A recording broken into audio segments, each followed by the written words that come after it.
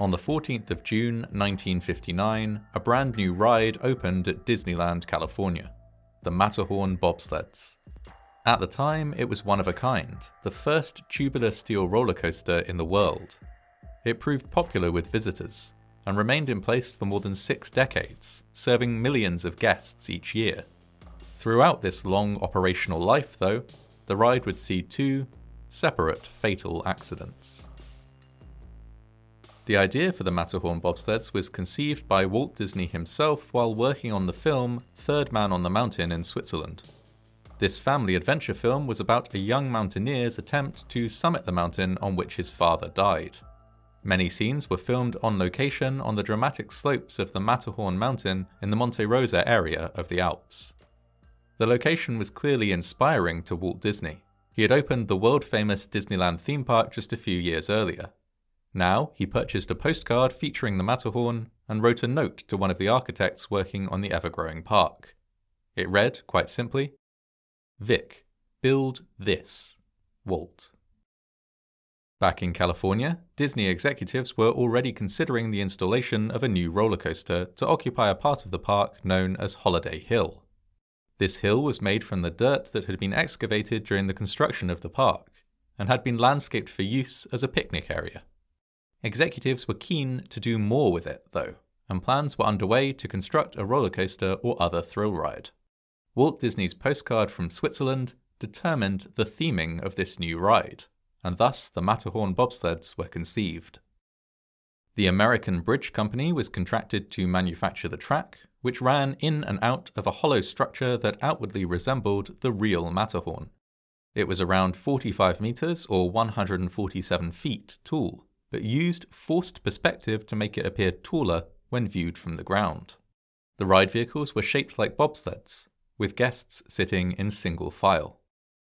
To make the ride even more exciting, a cable car ride called the Skyway also passed through the mountain, with guests on each ride able to see and wave to one another. The coaster opened in 1959. Over the years which followed, it was renovated and improved several times. Interior scenes were added, as well as animatronics and other special effects. It quickly became a favourite ride with Disneyland regulars. It offered a fast and thrilling experience, but was still mild enough for most children to enjoy. On the 15th of May, 1964, 5 years after the Matterhorn Bobsleds were opened to the public, 15-year-old Mark Maples attended the park with friends as part of a special event held by a local members club. It was close to midnight when Mark boarded the ride, sitting in the middle of a car between 2 of his friends. At this time, riders were kept securely within the bobsled vehicles by a lap belt that closed with a friction clasp. These were checked by a cast member before each vehicle was dispatched.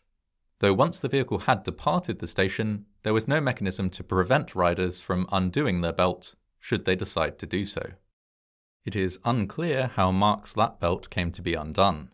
Disney denied that it could have been undone to begin with, as it was standard procedure for ride operators to check each belt twice before dispatching a ride vehicle. It was speculated that either Mark himself had undone the belt, or one of his friends had done so as part of a prank or initiation ritual.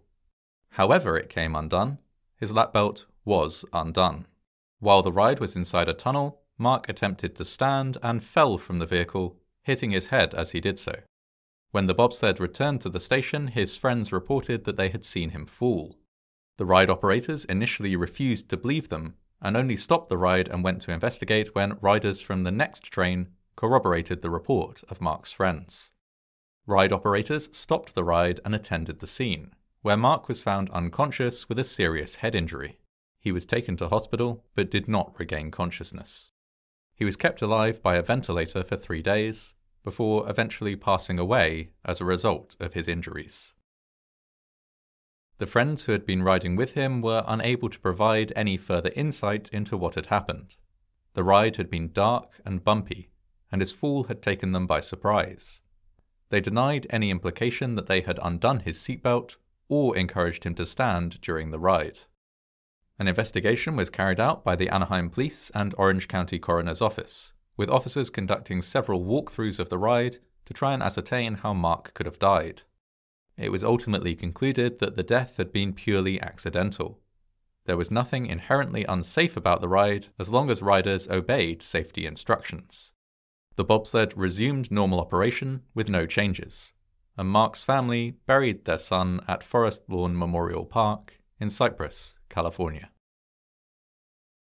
20 years later, on the 3rd of January 1984, 48-year-old Dolly Young visited the park with several friends, and the group boarded the Matterhorn bobsleds at around 3:30 p.m. Dolly sat at the back of her ride vehicle, and it was dispatched as normal. As the ride passed through the mountain, Dolly fell from the vehicle and landed on the tracks. Her fall was witnessed by several other guests. At the time, the Skyway cable car still passed through a hole in the mountain, offering a clear view of the track where Dolly had fallen. A family on board the Skyway saw her fall, but were unable to do anything to intervene. They watched as Dolly attempted, unsuccessfully, to stand, despite her injuries. As they watched, another ride vehicle approached at full speed, striking Dolly and killing her instantly. The collision halted this bobsled, and the screams of the riders on board brought a ride attendant running to the scene. After seeing what had happened, he advised his fellow operators not to look, and called for assistance from the police and ambulance services. Though help arrived quickly, Dolly could not be saved. She had suffered severe injuries from the fall, but it was being hit by a ride vehicle that had made the accident unsurvivable. An investigation was undertaken in the wake of the accident, and it was found that Dolly's lap belt was unfastened. There was no way to tell whether it had been undone when the bobsled left the station, or if it had been undone during the ride. Disneyland representatives again insisted that it was impossible that the belt could have been undone before the train was dispatched, as ride attendants were trained to test each belt multiple times before dispatching a train. A month after the accident, Dolly's husband filed a wrongful death lawsuit, alleging that the undone lap belt was due to the negligence of the employees working the ride that day. He noted how extremely unlikely it was that his wife would have undone her own seatbelt or attempted to stand, saying, "My wife was not a frivolous or daring person. She was not some young kid that would have stood up on the ride." The case reached an undisclosed settlement out of court. An investigation highlighted the fact that rides in static, established theme parks like Disneyland were not externally regulated. The Consumer Product Safety Commission had previously been responsible for inspecting rides, but this responsibility had been rescinded in 1982. The Occupational Safety and Health Administration, or OSHA, still had some involvement in the regulation of theme park rides, but only in relation to employee safety, not the safety of guests. Rider safety was left entirely to Disney itself to monitor and maintain. In the aftermath of the accident, the style of seatbelt used on the Matterhorn bobsleds was changed. Rather than closing with a friction clasp, belts now plugged into a locking unit, making them more difficult to undo. Disney insisted that this change was not made in response to the death of Dolly Young, but was instead made simply because the manufacturer of the old belt system had gone out of business. In the many years since the death of Dolly Young, many things have changed.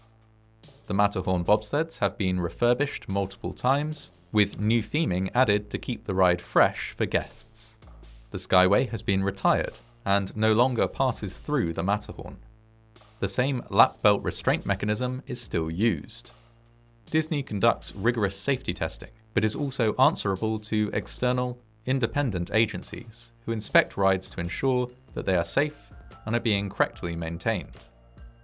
Many decades have passed, and although there have been other accidents within Disneyland, nobody has died on the Matterhorn bobsleds since 1984. The ride, now more than 60 years old, continues to entertain millions of visitors each and every year.